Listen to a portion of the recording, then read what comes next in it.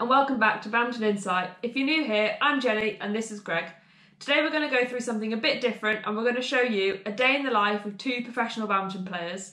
We're also going to go through some Q&As and some bloopers throughout the video, so make sure you stay tuned for those. So let's get our day started. It's just before 9 o'clock in the morning and we're heading out for the first session of our day. We're trying to get up and out by 9 every day to keep some sort of normality and structure to our day, as we'd usually be training 9 till 11. So our first session of the day has got many different components, so let's get to it.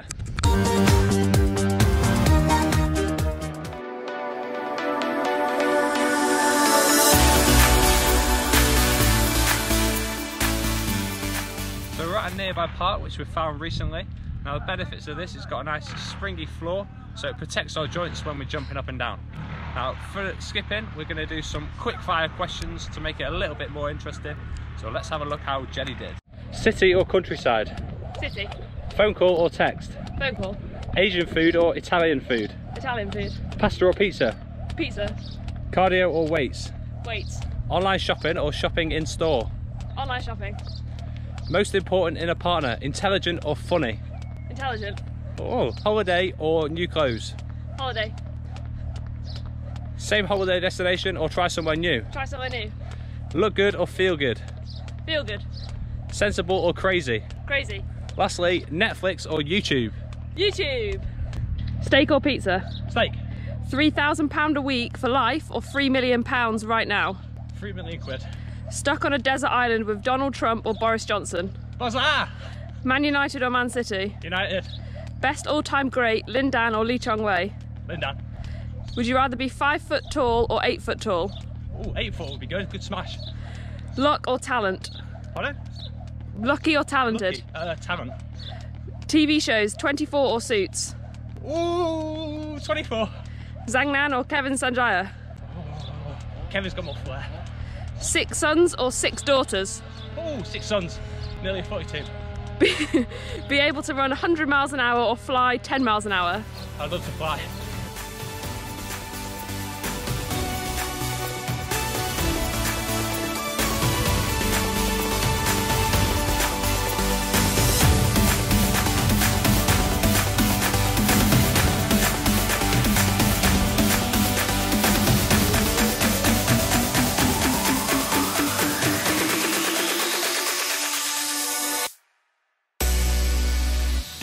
So we're just on the way back from the park now. We've finished the first part of our morning session, which as you saw was a run to the park, some skipping and also some fast feet. And we've included our skipping programme in the description below if you want to have a go at that.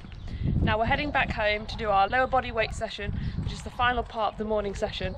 And we're going to show you guys some of the exercises that we do.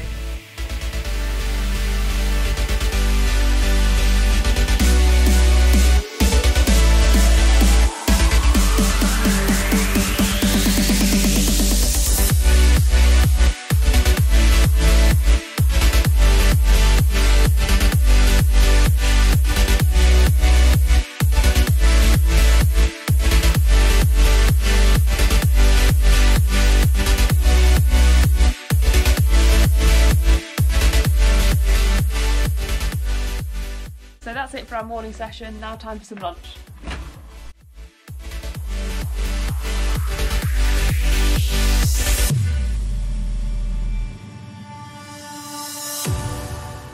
So we've just had lunch and now we're going to answer some of your questions. So the first question we've had comes from Harry Peters, who has asked, what are our goals for the YouTube channel? So we decided on 3 main goals. First one was that we want to help grow the sport of badminton. It's a sport we've been involved with for many, many years, both since we were about 7 or 8 years old. So we've obviously grown up and loved the sport a long time. So we want to help other people to love it as much as we do and help them learn. And kind of leading on to our second goal, we want to teach them some new innovative methods that they might not have seen before. And one example that we've done from the lockdown already is the net spins with the towel hanging over our island here. We haven't seen that before. And our third goal was we want to really enjoy the process, we want to have fun doing it. For me personally, we spoke about at the start, was that I wanted to get better at public speaking. And when we actually were going to start the YouTube channel, we sat down and we said, I'll be the camera woman and you can be the coach on screen at all times. And I thought to myself, well, how am I going to get better at public speaking if I'm just like kind of hiding away behind the camera? We had 3 goals for the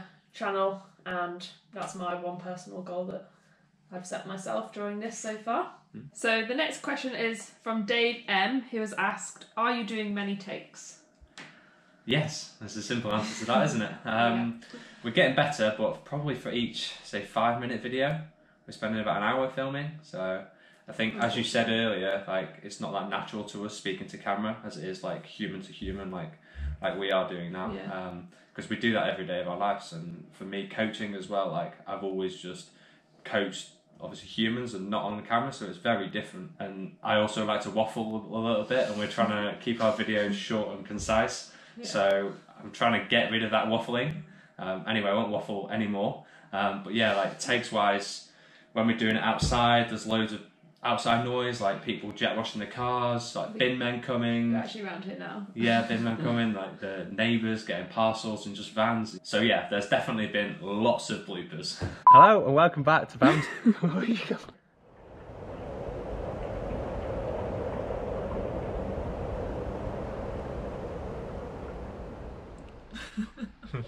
No, don't just blabber on. No, that's not right. What was saying? Greg, tell me what was saying. I don't know. No. We can adjust to make sure we neutralise with what? Is shuttle throws.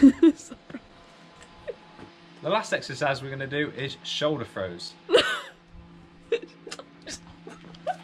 So, following on from our Cha-Cha Slide wall plank challenge earlier on in the week, we're going to look at 8 shoulder exercises for badminton players to help you improve your game. Now.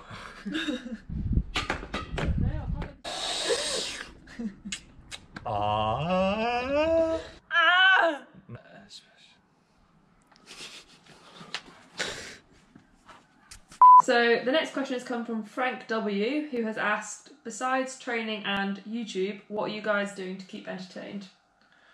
Well, we're spending quite a lot of time on the training and on the YouTube, so we don't have much time other than that. But we are having a regular 5 o'clock like games hour, aren't we, to keep competitive? Yeah. So we're playing some cards, we're playing Scrabble, and we're also playing quite a lot of Mario Kart on the Wii, which does get very heated. Come on! Come on! Come on! Come on! Come on! And we're also trying to spend some time reading, aren't we, and making fresh meals rather than just grabbing something on the go, which we quite often do in our daily lives because I'm busy rushing off to coach at Nottingham-Trent and you're busy with various other things. And just leading on into a question about diet, can you provide a bit more of like an insight into what we eat, maybe people out there who are wondering? Yeah, we've had a few questions on that. I could talk about diet for ages. You know, we've had lots of nutrition help and there's loads of different strategies, and I think the main thing is it's individual for you. So for me, I'm burning up to 2,000 calories in some sessions, but you've got to tailor what you eat in accordance with that. So I probably eat about 3,000 calories a day. Real food, you know, enough of it. Timing's got to be right. Like, we've definitely gone wrong on that. Definitely in competition in the past. But even training, you know, you need to work out what's best for you. Yeah. I've also recently started a cycle of creatine monohydrate. Whilst it's a good time during this kind of physical block which we see ourselves in due to the circumstances, to really focus on the physical, and I think creatine is definitely going to help me. Like, I've read a lot about it. It's a widely researched supplement.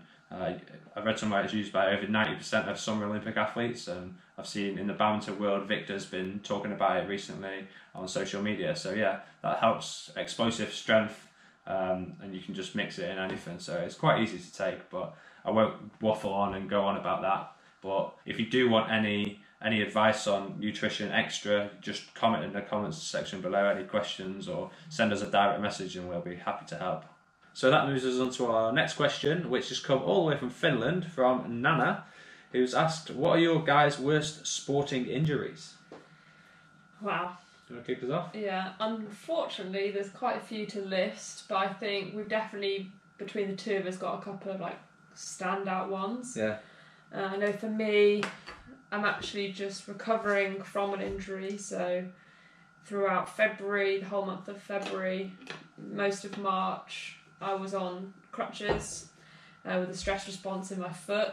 I had a similar injury about 18 months ago in my other foot, where again I was on crutches for around 4 weeks. I think actually both of those injuries have been really, really good for me in a weird way. They kind of allowed me to look at my functional movements and see that I wasn't actually that strong in some areas, and it gave me that chance of a 4-week period or 5-week period off the court to really work on those. And this lockdown period's come at a good time for you as well, because you'd have had to probably pull out of a couple of tournaments. Yeah, I think I was planning on pulling out of around 4 or 5 tournaments, and it meant I was actually kind of excited at the very start of lockdown, because I was happy that I wasn't missing out on any of these tournaments, but obviously by this stage... Sounds bad, but... Yeah, by this stage I'm now just... wouldn't think that anymore. And what about you? What would you say your worst sporting injury is? Mine's definitely got to be when I broke my leg at the age of 12 playing football, so a long time ago, but it was quite a tough time. It was a bad break of my tibia and my fibula, and at the time I didn't really know. They kind of said they weren't sure if I'd be able to even play sport again, so kind of coming through that makes you really take a step back and appreciate like the simple things in life, like just being able to get up and do things for yourself. And I kind of like really have that respect now for the people that do struggle with that, like on a permanent basis. And it also made me think about my rehab in a different way in my sporting career now. Like the rehab from the exercises I was given when I was 12 for the physio, I probably didn't fully understand the importance of them. So now every injury I've had as a result, like I definitely make sure I do the rehab. I think it's made me stronger mentally, but unfortunately I do still struggle with it when playing and training every day at the moment. So yeah, that's definitely my worst sporting injury for sure. So that brings us on to our last question from Sejar, who has said, I've seen you wearing lots of Victor kit. Are you sponsored by them? Yes, we are. We've been sponsored by Victor we're just coming up to our 2-year mark now. They're actually coming up with some really cool new technologies that we're not seeing from other badminton brands. One example of this is they've just launched their free core technology. Here's one we prepared earlier. Yeah, so this is in all rackets worldwide. There is, as you guys will know, wooden handle, whereas Victor have just launched this free core technology, which is made of like a synthetic handle. Another example of like Victor's like innovation is these tops that we're wearing right now. Yeah. This is from their new Eco line, and all of these tops are made from 100% sustainable recycled materials. And I think that for every top that they sell, €1 is being donated to a charity called One Earth, One Ocean. We had one comment about where you can buy stuff, so in the link below we'll put a description to TRMU website that are currently stocking these tops.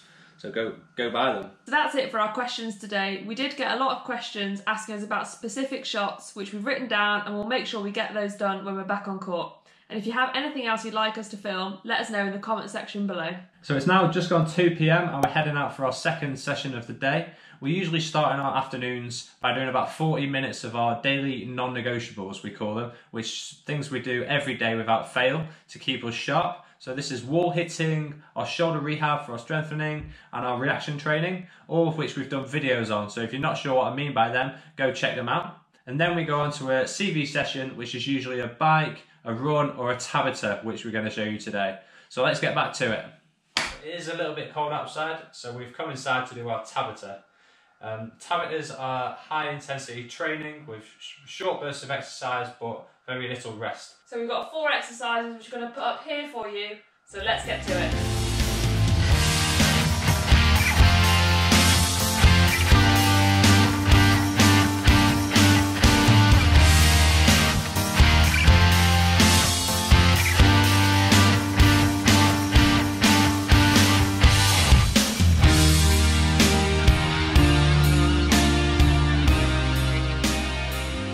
So we just finished our tabata.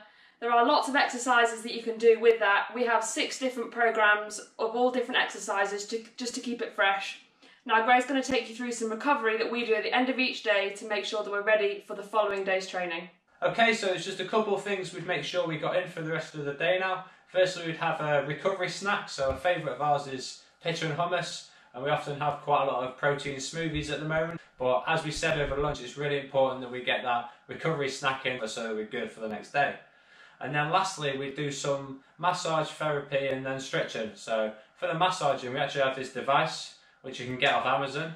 We'd probably put a link in the description below for you. It basically vibrates and there's different heads on it. I would do my quads, my shoulders, anything, and we'll do this just whilst watching the telly or something like that, maybe some video analysis, and then we'll have a little stretch after, so again, we're good to go for the next day.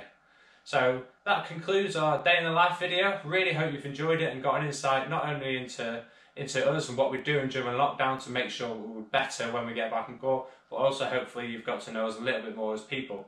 So if you haven't already, please do smash that subscribe button and hopefully see you in the next video on Sunday.